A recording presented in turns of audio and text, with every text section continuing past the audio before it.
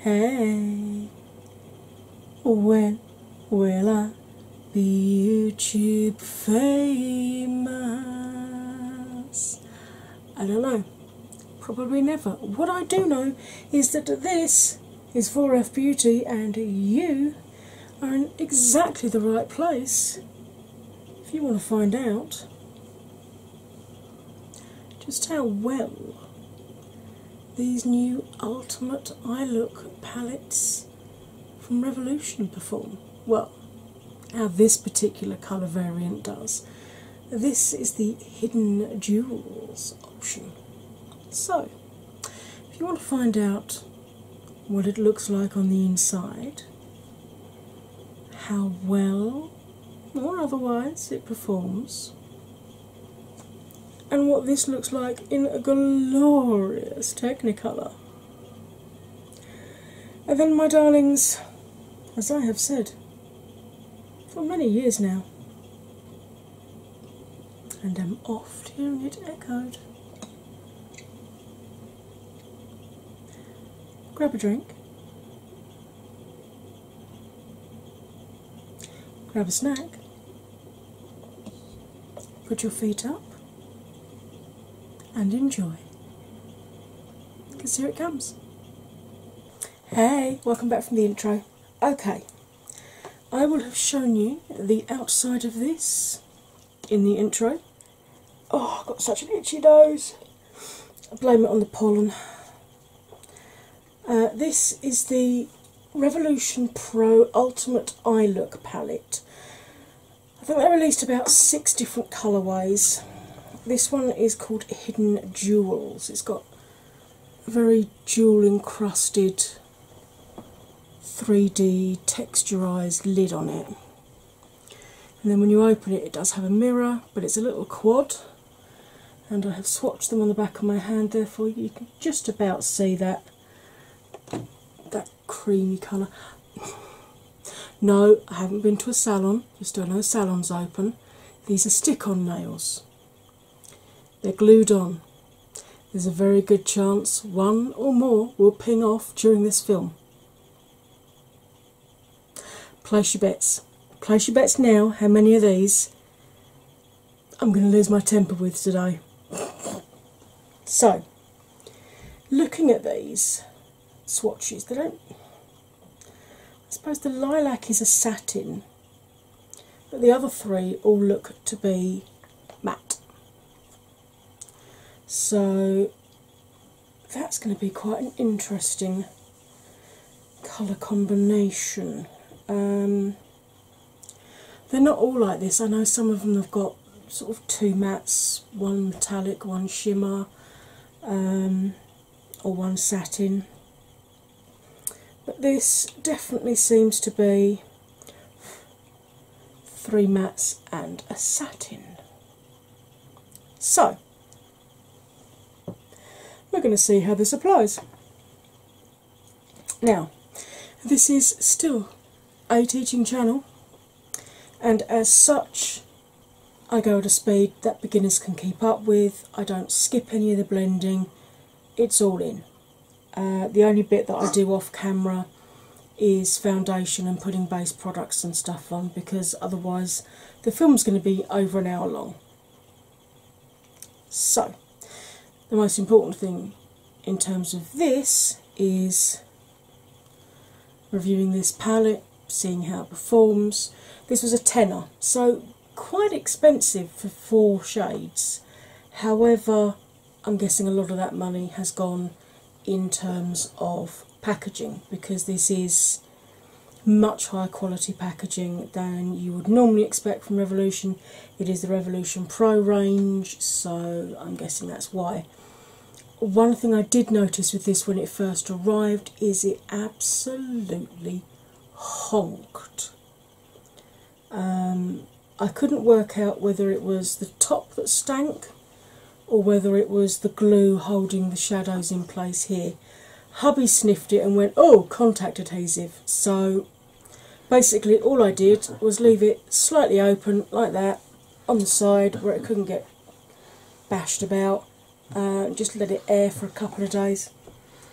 There's a slight Can you still smell that on the lid? A little bit. So there's a slight Remember, residue. kids, sniff glue responsibly and only for educational purposes. No, don't sniff glue. The godchildren could be watching this. It was a joke. No, It was meant to be funny. it wasn't. Oh, okay. Misplaced humour. Husbands. Right, so if you do wear this, beware of the fact you might need to air it out a couple of days before you use it. And Now, it comes with bad jokes. it's just my husband comes with the bad jokes. Unfortunately, his little brother has developed into doing the bad jokes and the puns. And even though we're in quarantine, locked down and can't see them, he still sends me his puns every day. So I get it from both of the boys. Anyway, from very early on in my channel, I've discussed the difference between deep set eyes and hooded lids. They have very similar issues in terms to application of and wear of eyeshadow, but they're actually very different in terms of the workarounds for each type of eye. I have heard other channels starting to mention this now since I've been making such a thing of it on mine. Not entirely sure all of them know what they're talking about, mind, because I did an awful lot of research into this to make sure I knew what I was talking about before I started chatting to you about it. So, I'm about to insert a clip just here. For those of you who've not been on my channel before, it will be very up close and personal. It will literally just be my eyes. So, please don't scream at the shock of suddenly going, whoa, hello. I will talk you through how to work out which eye shape you have and how to work around that eye shape to get the best looking finish for your eyeshadows and the longest wearing finish. Okay? Once that's done, I'll be back to apply some of these to my lids. So, here's the clip. Now, my eyes have this primer on it. This is the Crow & Pebble primer in blank page cotton. I do have a discount code for this. It is not affiliated, I don't earn money from it, but if you use my code you save, I think it's 15%, and I earn pebbles that I can offset against future purchases from them. The reason I love the Crow & Pebble primer is because it goes on like a cream, but it has a powdery finish. So unlike when you use a concealer or like a MAC paint pot, for example, you have the trade-off between, do I set it so I can blend easily, or do I leave it tacky so that I get the full impact of colour? You don't have that trade-off with this. You can blend on it instantly and you don't lose any of the colour. Now she does 6 different shades of this at the moment. White is the lightest, the deepest two are a chocolate brown and a black, then there are 3 different skin tone shades as well, so you should be able to find one that will work for you. I apply this with a flat brush, just a very light layer, and then I buff it over with a fluffy blending brush to take any excess off and to make sure I've got a nice even layer across the eye. Now, I've got deep set eyes, so I get the same issues that people with hooded lids get. I get transference of colour onto the upper lid. If I'm cutting my crease, I have to cut onto the upper lid, not just through the socket. And if I'm using glitter, even with glitter glue, I get a bare patch in the middle. Because people with hooded lids get the same symptoms as people with deep set eyes, I see a lot of people with deep set eyes thinking they have hooded lids when they don't. So they follow the guidelines for hooded lids and wonder why their eyes still don't look right. So, I'm going to explain very easily for you how to tell the difference and what the two workarounds are. With my brows relaxed and looking straight forward, you can see all of my mobile lid from inner to outer corner. You can't see a lot of it, but you can see it. So I haven't got hooded lids. It's only if this upper lid comes down and completely covers part or all of the mobile lid that you have a full or a half hooded lid, or what's known as a mono or an Asian eye. I'm going to demonstrate on this eye, deep set eyes, because this is the eye that I'm blind in, so I'll stay on screen and in focus. If I cover the visible mobile lid and close my eye, you can see I've got as much, if not more, lid that tucks back away out of sight. And if I do the same on the top lid, the static lid, you can see I've got about the same amount of lid again that tucks back away out of sight when the eye's open. And it's those two bits of lid rubbing together that give me the same issues that hooded lids get. So, what are the workarounds? If you have hooded lids, get a brush, something like this, or a pencil brush, sketch out on your static lid where you want your new crease to fall. Now obviously that's going to reduce the space between the crease and the brow, so just use smaller blending brushes, or if necessary take the colour right up to the brow instead of leaving a gap. If you have deep set eyes like myself, all we need to do when we're putting the colour through the crease, which 9 times out of 10 will be the deepest colour that we're using, just sit back, relax your brows and make sure you brought it up high enough that you can see it when your eyes are open. So, two very different workarounds for two very different types of lids, but that have very similar issues. And I'm back. Right, okay. I'm going to go in with one of the small brushes from the AliExpress set that I recommend. If I hold it up here, you can see what I mean. It's quite a... because whatever the width of the brush head, that's how far it will blend the colour out. So I'm going to start with quite a small one because we are dealing with, you know, quite deep colours, because I want to try and keep these two for the lid. So I'm going to start off, I think, with the purple. This could be a mistake. We will find out very shortly. Not too much kick up in pan, but yeah, you do need to tap your brush off, like you can see. Just if it will focus. Hello, hello, focus, do your job. There we go. So you can see the kick up in the pan there.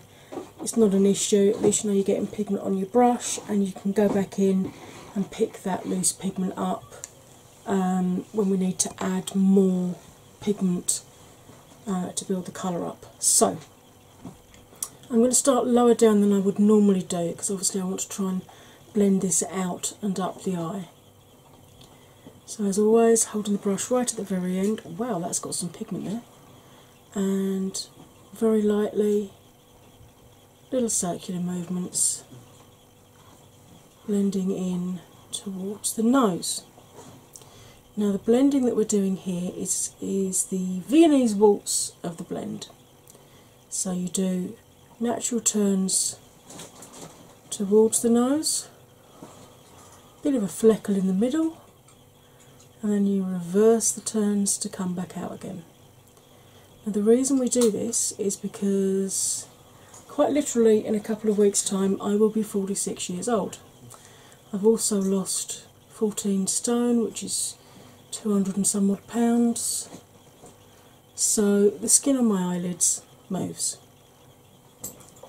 And by doing this little circular movement, what we're doing is very gently moving that skin around on our eyelid to ensure that when we blend it, we don't get barcoding or tiger striping. I'm waiting for the hubby to start singing. Oh, sorry, what should I be singing? Well, I just said about tiger striping. How does it go? I saw a Tiger, tiger saw a man. We've kind of fallen down the Joe Exotic music rabbit hole. It's alright because I found a tiger loaf today and I started singing that song in my head when I picked it up. Thankfully, he wasn't singing it out loud in the middle of Morrison's, otherwise, I think he would have been escorted from the premises. Right, you can see I did not go back into that at all, and that has just blended out all the way up without any issues at all. So it's super pigmented and it's really, really nice blending as well. It's not gone patchy on me at all. Now, when I do this eye, you can see here I've got some very, very deep creasing. This is the eye I'm blinding. It's where it got pulled around an awful lot when I was, 5-6 years old at the ophthalmic hospital. So I do have to treat this eye slightly differently. But when I get to that point, I will absolutely explain it to you and talk you through what I'm doing. But the reason we hold the brush right at the very end like this is to put as little pressure on our eyelids as possible. Because you can see my eyelid being pulled around 40 odd years ago has left me with deep creasing. So I'm just doing the same with this side and slowly blending and buffing it up the eye. I might have to dip back in and grab a little bit more of that loose pigment from the top. If you're adding more pigment in, always start adding it from the outside edge, because it's so much easier to blend out if you suddenly get a whoomp of it over here than it is this side, because your nose tends to get in the way. So again, just leaving a fair sort of 5 to 8 mil gap between my brows and the colour. I might go in just a minute, in fact I think I will. I'm going to get a brush that's a little fluffier than this. I'm just going to use a microfiber cloth to clean this brush off, because I'm going to use this one again in a minute with that deep blue. Oh. Yeah, it is a deep blue. It's not a violet. It is absolutely a deep blue. But I'm going to get a brush that's a little bit of a more blown out head on it, like this. This is one of my Royal & Langnickel Chic Pro crease brushes. Again, this linked in the description box. You will find which brushes do I recommend film. Okay, I'm just going to gently pop this into the cream colour. I'm just going to use this just on the edge here to soften and lighten and blend out this top edge, because it's such a deeper shade. Normally I would have gone in with a lighter shade going this far up the lid, but with this quad you don't actually have too much of a choice in that, so just using that to buff all around those edges and really soften up all the way around. You see the difference that makes with the two. Just very, very light, gentle buffing, just to help blend that edge out a little bit more, lighten the tone a bit. Because I will admit, I was not expecting that burgundy, that sort of, it's almost like a mulberry purple, isn't it, this one? I was not expecting it to have quite that amount of pigmentation on it. Not that I'm complaining about having good pigment, but it is something to be wary of, particularly for first time users. But as always, I will always show you the easy way to do this.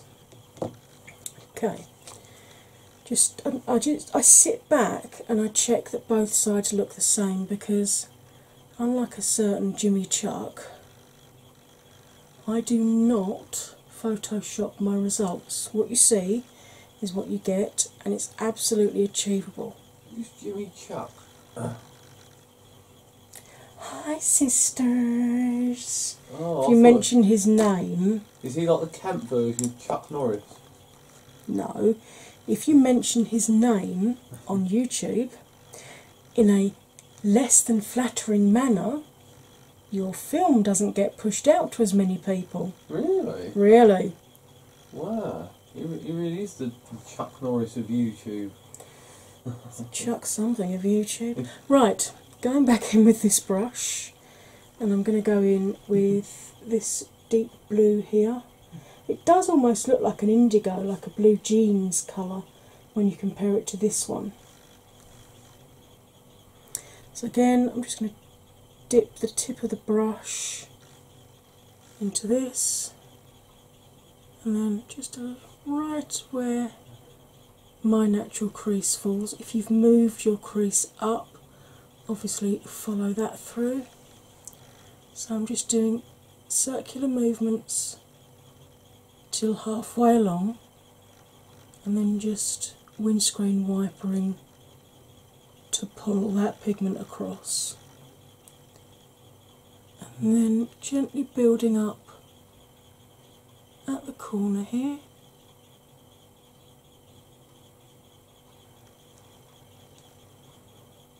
And just blending that into the first shade that we used, just to deepen up and give us a little bit more definition on the eye. And I'm going to bring this down onto the outer third of my lid.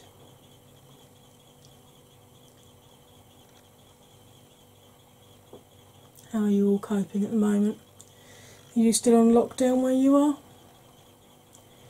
UK's just had ours extended for 3 more weeks. So I'm going to be very selfish when I say this next bit. So that means that our wedding anniversary this week we couldn't go out for, and my birthday in just under 2 weeks' time can't go out for. I don't go out much nowadays anyway.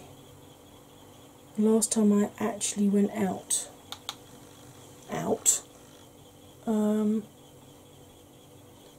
was back at the beginning of February to a karaoke.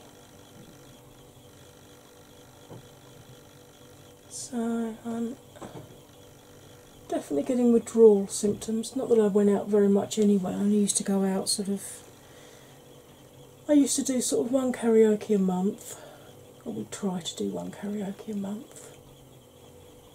And we'd go out for a meal a couple of times a month, you know. Pop up and see the brother-in-law, have games nights and things.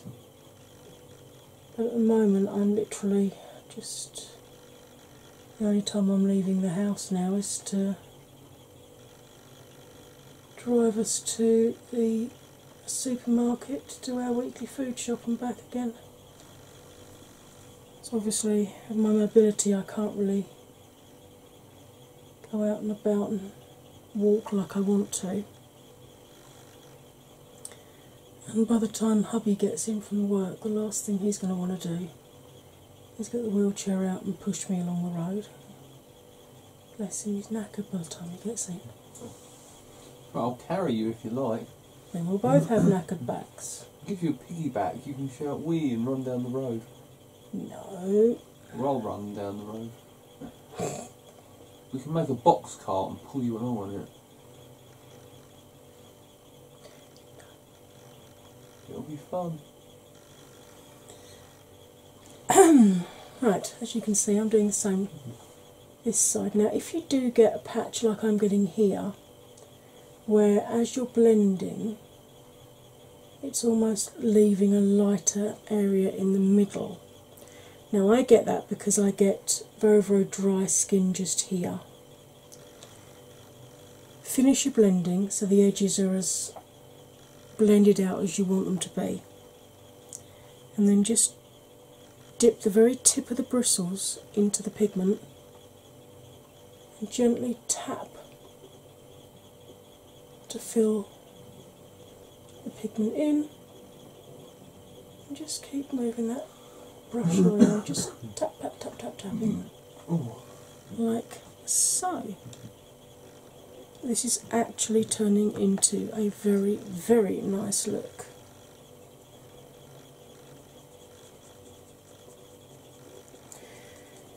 So, clean that brush off. And now I'm going to go in, this is a Morphe M321. Am I going to wet the pigment or not? No, I'm going to try it without wetting it first. I'm going to go into that satin, lilac-y lavender kind of colour. I'm expecting quite a bit of fallout from this. So let's just see how this applies.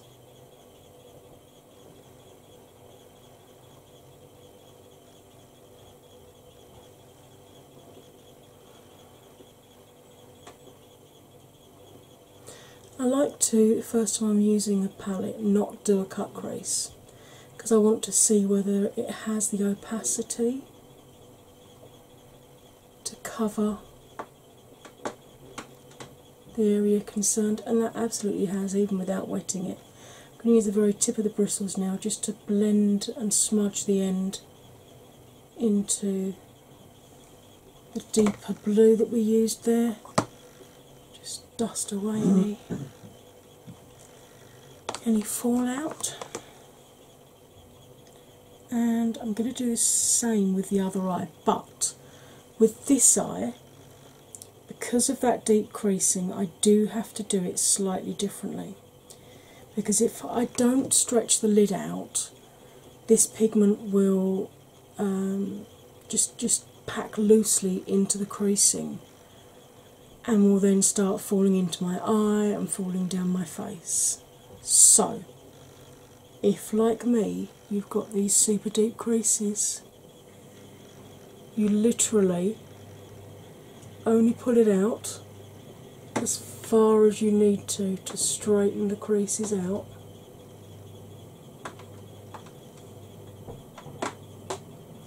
Apply the pigment as quickly as you can and then let go of the lid so that you're not stretching it out any further than you absolutely have to, and you're letting go as quickly as possible. I'll just finish popping that on the rest of that lid, and again, tips of the bristles to blend it into the blue just there on that outer edge. That actually is turning into a very, very pretty look indeed. I always get more fallout this side because obviously where this eye was pulled around, the skin on this lid is considerably looser. But you know, I know 20-year-olds who've always been slim that have loose eyelids. It can just be a genetic thing. Right, I am going to pause you while I pop some base products on, and then I will be back to finish this eye look with you. Now, I'm going to have to wait till the next time I press record to talk to you, but for you, my darlings, it will be absolutely instant. So I'll see you right now. Hello, I am back. I get asked quite a bit about my colourful brows. At the moment, I've just soaped them into place using the Revolution soap brow thing.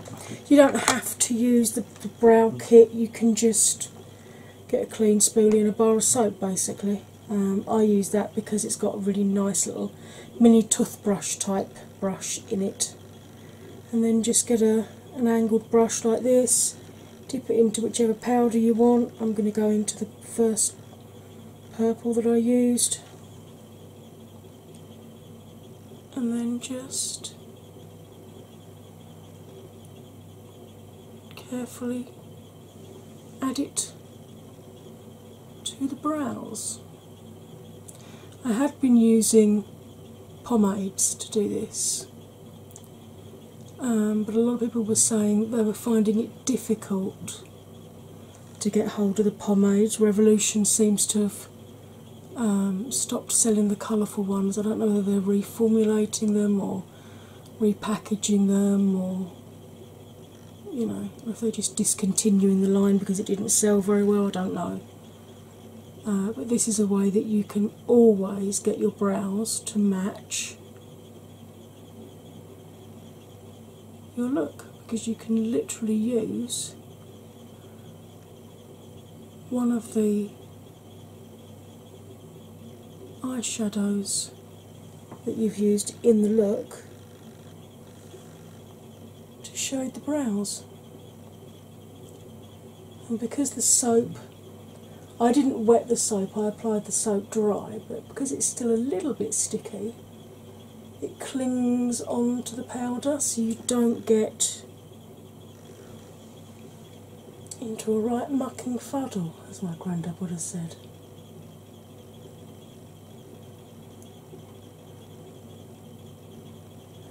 I always get one brow that goes better than the other. Probably because one of them got plucked more than the other during the 80s and 90s. Ooh, I did overpluck mine. I think we all did though, didn't we? If your brow didn't look like it was drawn on with a pencil, it wasn't thin enough, was it? My brows are still recovering now. I used to have lovely bushy brows. They're coming back though, slowly. But that is how you can always get your brows to match your look. Right, I'm going to grab this flat top brush and I'm going to go into the indigo-y blue. Just dip the tip of it and then run it very carefully along my lower lash line. Now I can't really put anything in my waterline because it makes my eyes run too much. I've always had very, very watery eyes, even as a kid. You add hay fever and fibro into the mix, and putting anything on the waterline is basically like asking for Niagara Falls. But you can still get an impactful look by smoking out your lower lash line instead.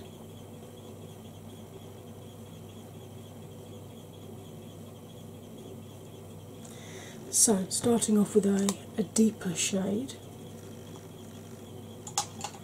and then you can use a smudger brush, but I love this brush. This is the brush from the Tarte Graveyard Girl palette. flat topped but chunky, so it's great for buffing out. And I'm going to go into the satin sort of lavender that I used on the lid.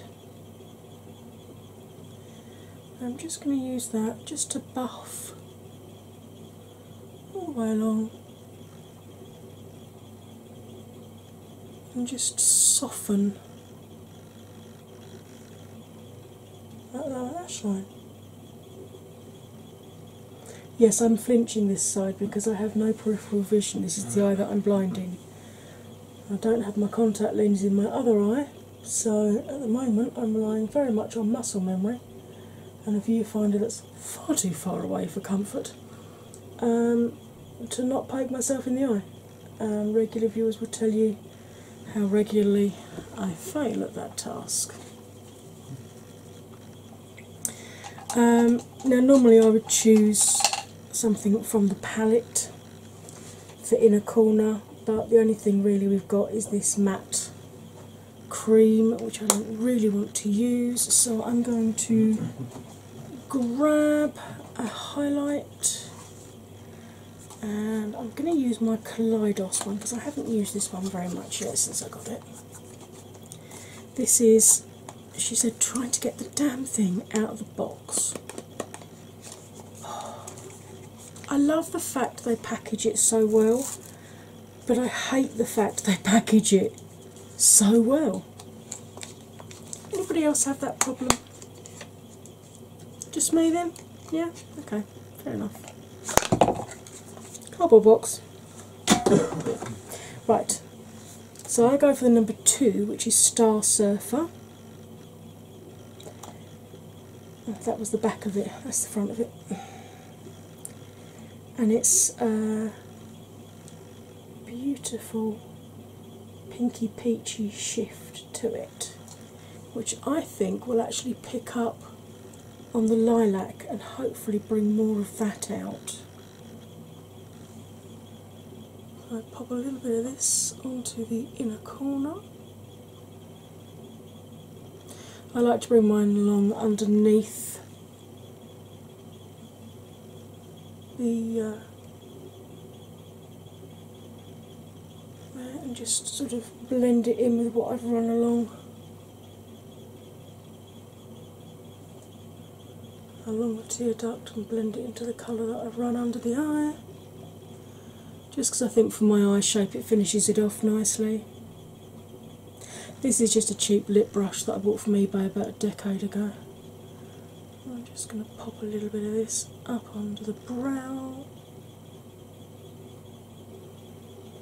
just to help lift that, because apparently along with our boobies and everything else, ladies and gents, our brows decide to descend as we get older as well. And they're lovely. Right, darlings, I'm going to pause you for one last time. I am going to chuck a crap ton, that is a technical term, of this highlight over my face. I'll apply some mascara, choose a lipstick, do something with the hair. I'll be back with my finished looks and my final first impression thoughts. Don't go anywhere. I am back. I used my little mini It Cosmetics Superhero mascara,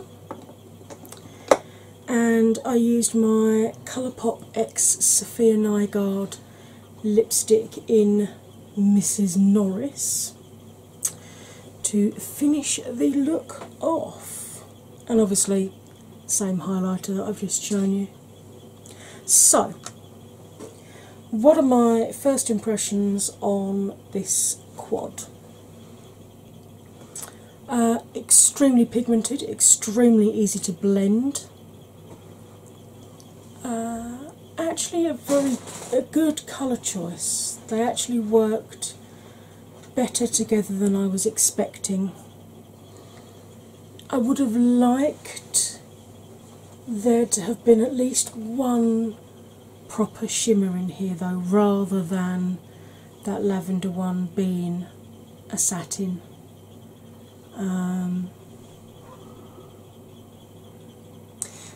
That's the main drawback with this particular quad.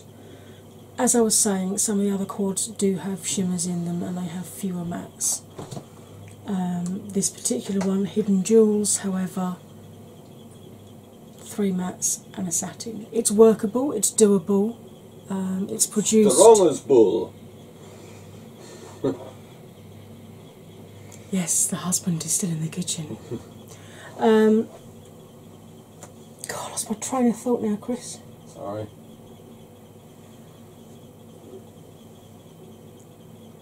I really have lost my train of thought. Sorry, I didn't mean to. I'm going to throw something at you in a I'll hide minute. behind the fridge door.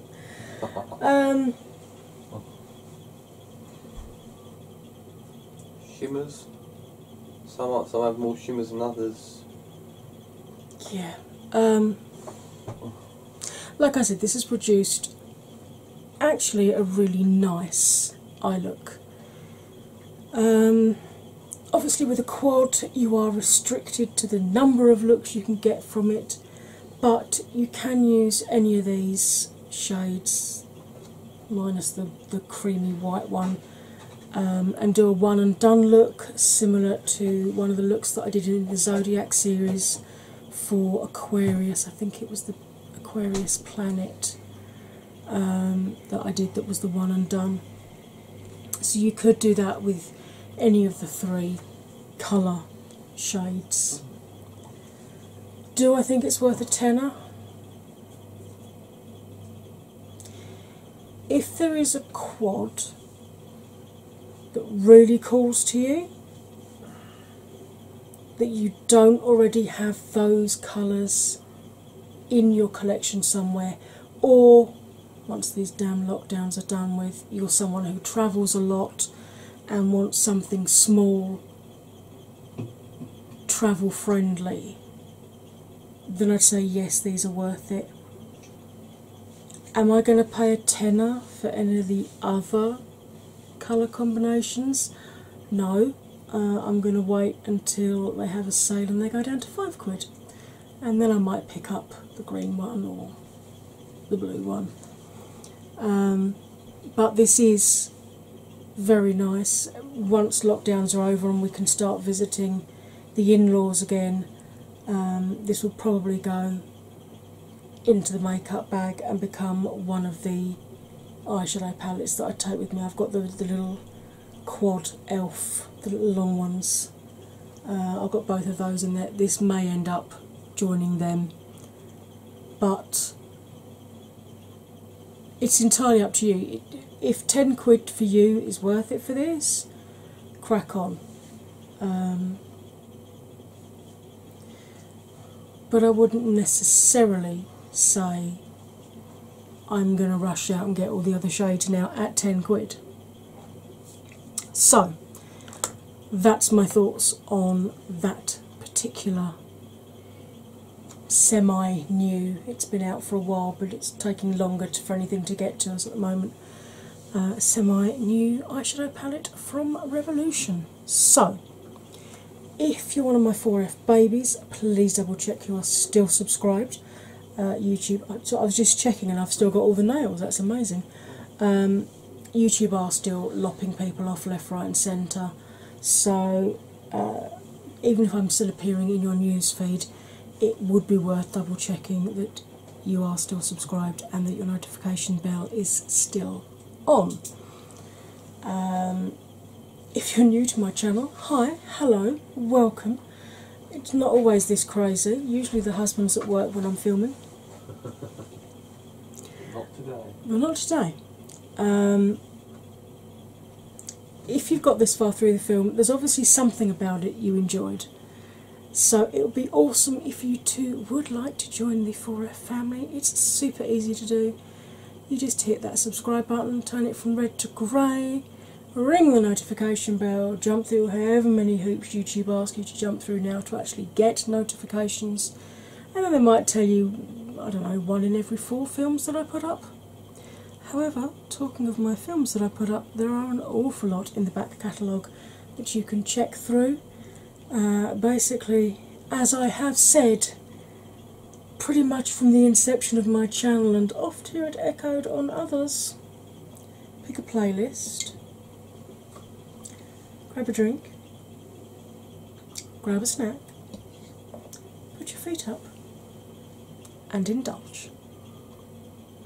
Right, my darlings, as ever, all that remains for me to say is you'll stay fabulous, and I will see you next time. Bye for now.